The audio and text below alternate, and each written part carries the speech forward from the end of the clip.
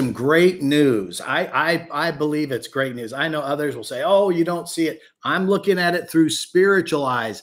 This is great news because everyone says, oh, the last thing that Israel needs is a general election.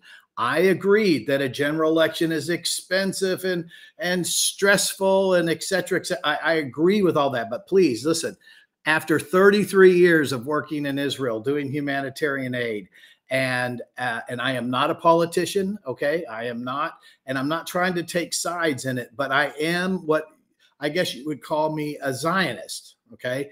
And basically all a Zionist is really one who believes in the protection of the Jewish state and the protection of the Jews in the Jewish state.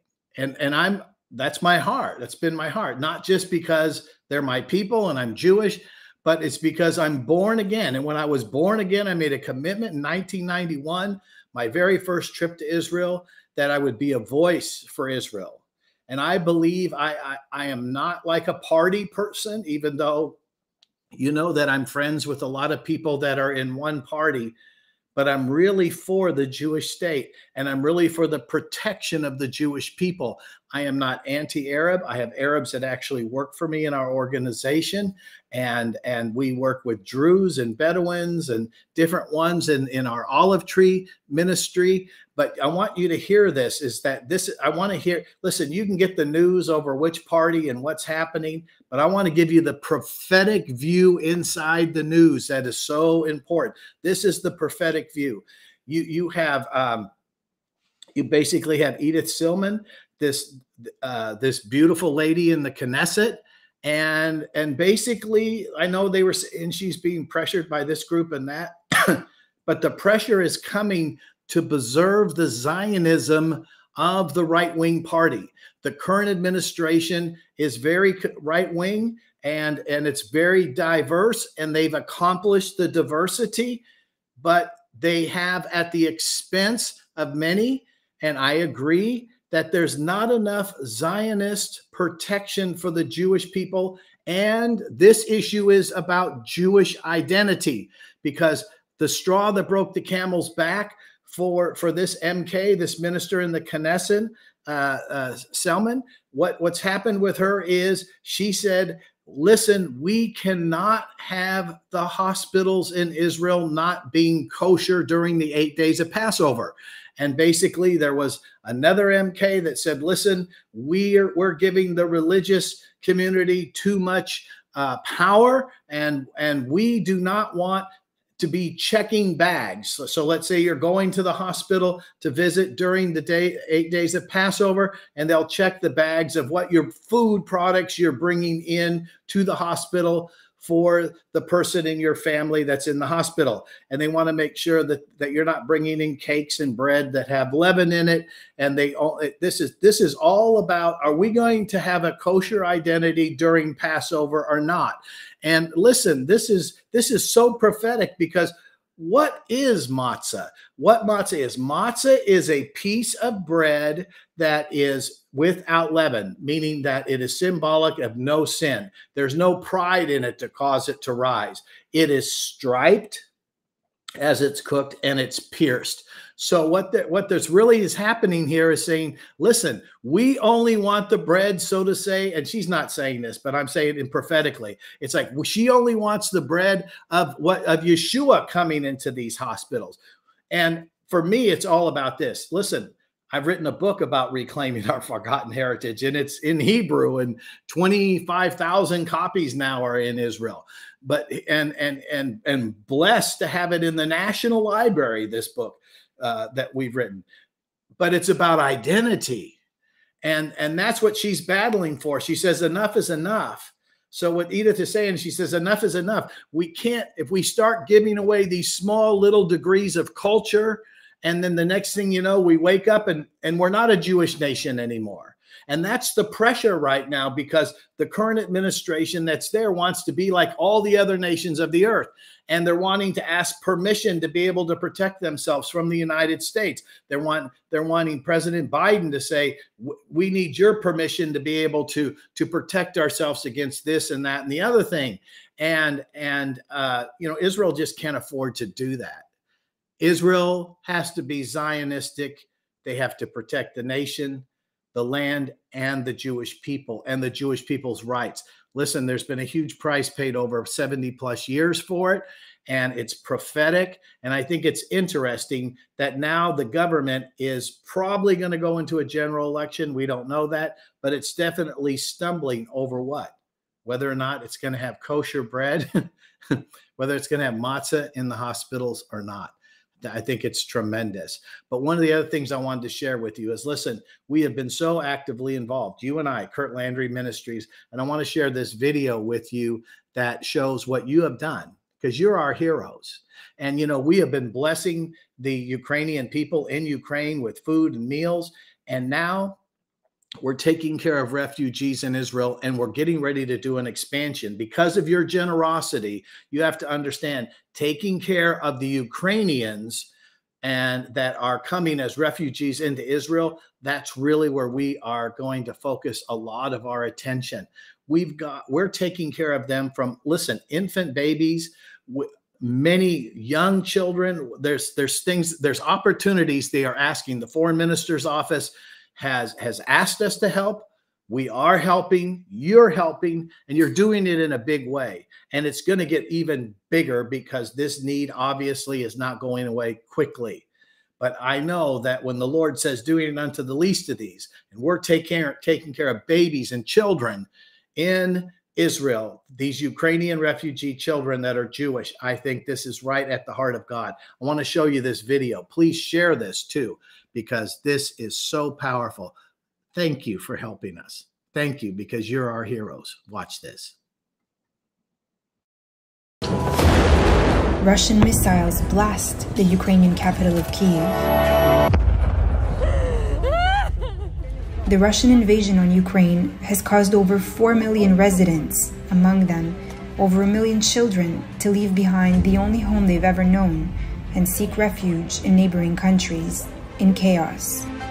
Over 18,000 Ukrainian refugees have been fortunate to have made their way to the Holy Land. Many of the Ukrainian refugees that have settled in Israel have already been given housing. Мы сначала не предполагали о том, что мы будем переезжать, но потом в процессе активизации боевых действий приняли решение поехать. Now, far away from this conflict is one organization, Curt Landry Ministries, that has done a great deal of effort to bring smiles and new hopes to these refugees who will now call Israel their home.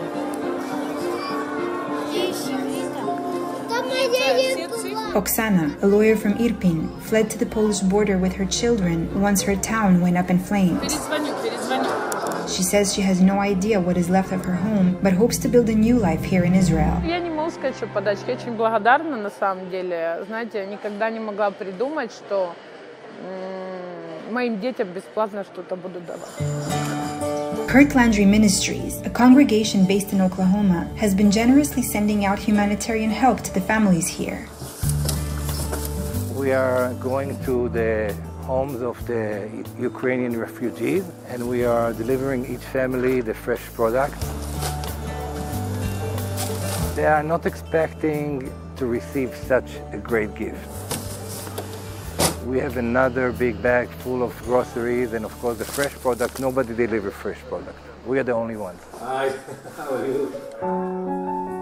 The happiness on the faces of the refugees is without say.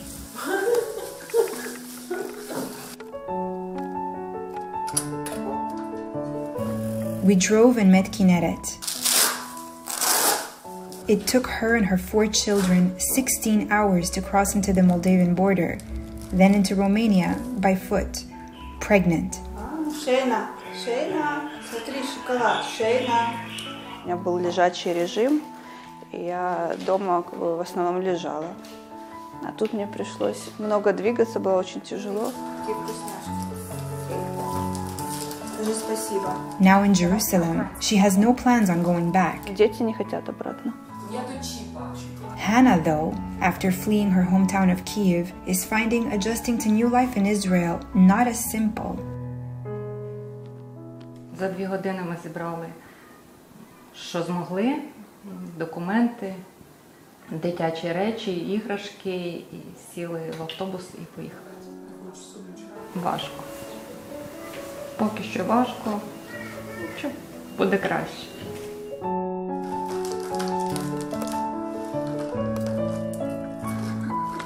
Дуже дякую організації Куртланд за допомогу, яка вона нашій великій родині.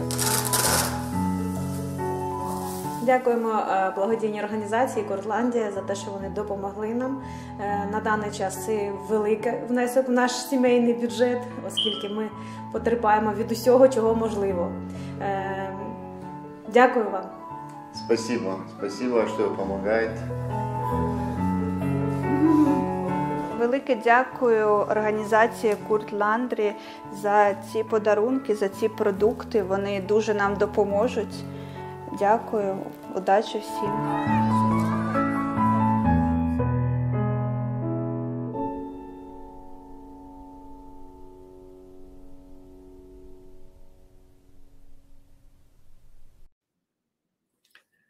Boy, that touches our heart.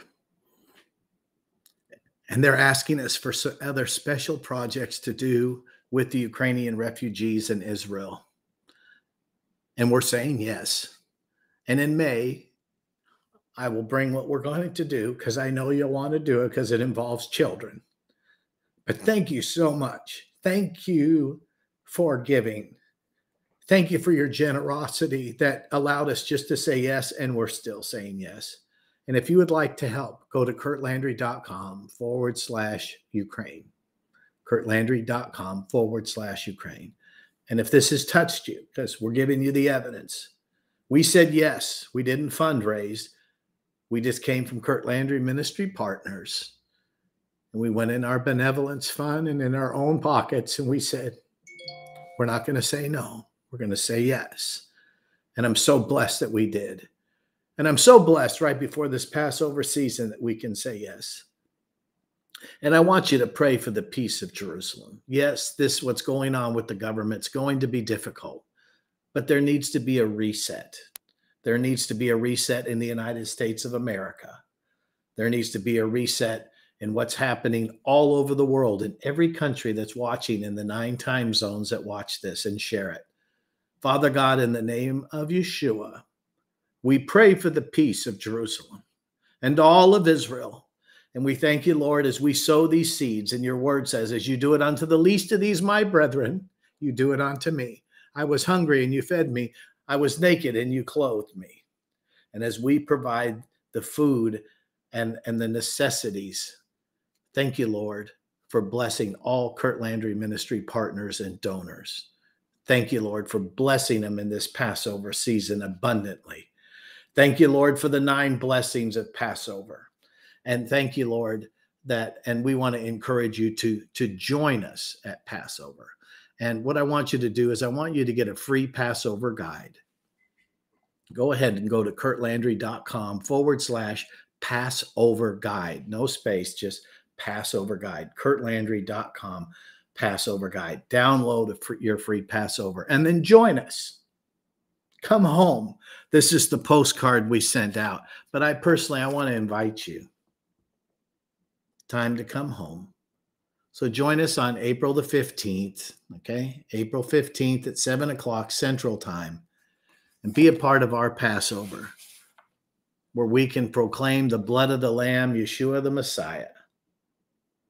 Enjoy the 4 cups of deliverance and release the 9 blessings of Passover as we do what the Lord says, that he prepares a table for us in the midst of our enemies. Thank you for joining us. Please hit the share button. God bless you for your generosity and your giving. You're making a difference. And I will bless those who bless Israel. May you be blessed. Shalom.